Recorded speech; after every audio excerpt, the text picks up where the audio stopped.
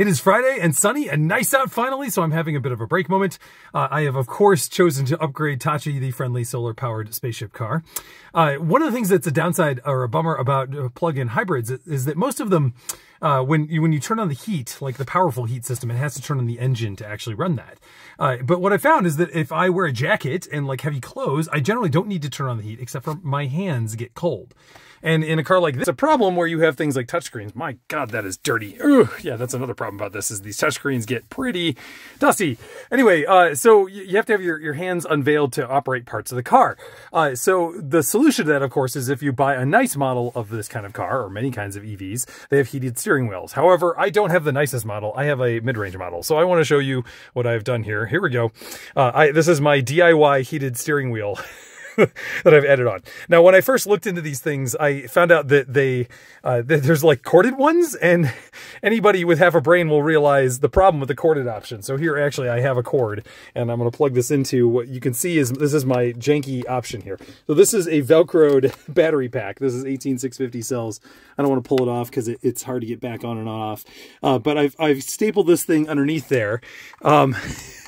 Anyway, the corded version would be something like this. So I've got this plugged into the battery in the back of the car, but it could have been plugged in up there by the standard card 12 volt. But if I we have to turn the car on here. Hold on.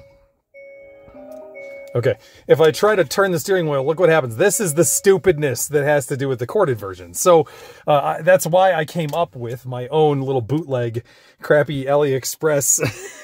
I had some 18650 battery cells laying around already, and I could plug them into this thing. And so if I want, I could charge the thing like this. Like, so when I'm stopped or I'm out of battery power or whatever, I can charge the little packet. But then like when I'm actually driving, I have it plugged in like this. And this is sort of a crappy, originally was a corded version steering wheel cover that I got. It is also nicer because it's got this sort of plush velour, I think is what it's called, surface. So you can kind of warm it up by just like rubbing your hand back and forth. You get a little bit of friction, but also it's just nicer to touch rather than the bare sort of leather version of the steering wheel. And it sticks on really quite tight. So I've got this like tied in pretty well here. Here you can maybe kind of see what's going on back in there.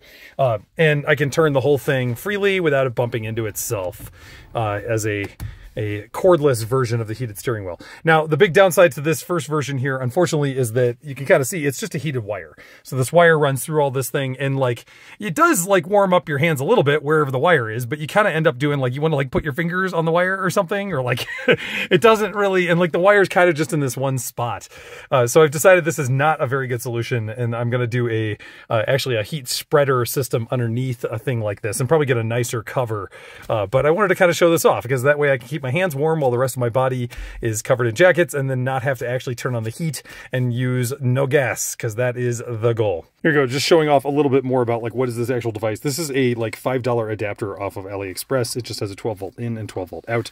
It has enough lithium ion 18650 cells to get to that voltage.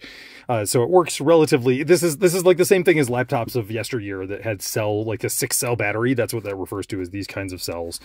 So this is really cheap, and I already had the batteries just kind of laying around from previous e-waste. And I measured them and made sure they were still good enough to work in this thing. So that's my cheap option.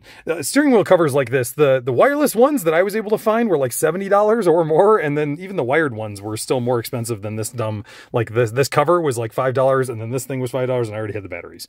So $10 heated steering wheel option versus, you know, paying several $1,000s for the upgrade. I did talk to my friend who works at the Hyundai service center, and he said that even if you like brought in your own steering wheel, you'd have to, like, there's a button that would go down in here in the console to add in all that stuff. It's thousands of dollars. So this is just my cheap, and I don't need it most of the year. I'm just going to put this thing on when it's prohibitively cold out and I want the heated steering wheel. Otherwise, it's like this, and if there's this like soft Velcro underneath there, it won't even really be visible, and I could even pull it off for resale later.